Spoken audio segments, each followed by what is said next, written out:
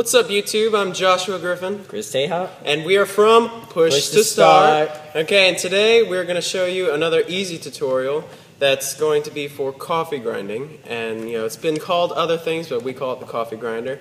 So we're going to just jump right into it and get started. Ready? Yeah. I'm actually going to be doing it this time. Let's go.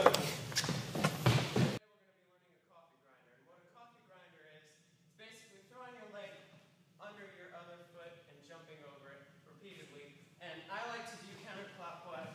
You know, other people do clockwise. You can do either way. I'm going to show you counterclockwise today. Okay, so first off, what I'm going to show you to do is just have you go like this. The simplest thing to do for a coffee grinder is you're going to transfer your weight from your right hand to your left hand. And that's basically all you're doing. When you're throwing your right leg, in this case, I'm going to be using my right leg, around your whole body. So put your weight on your left foot with your right leg out.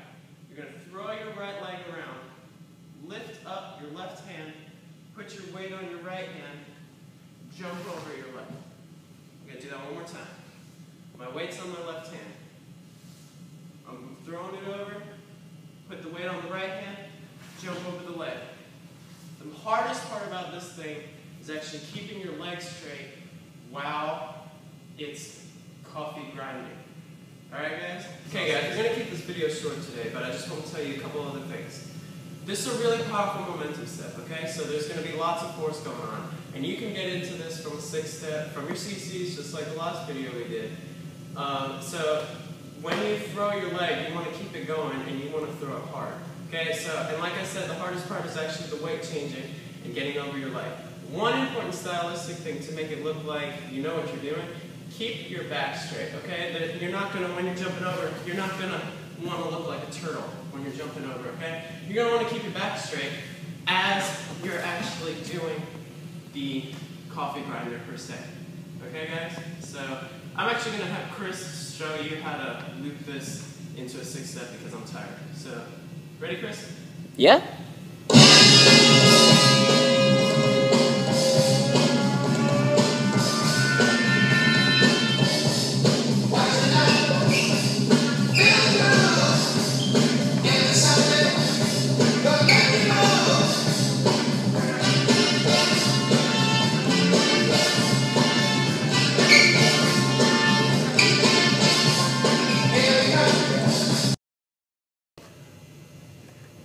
Hey YouTube, I'm Joshua Griffin.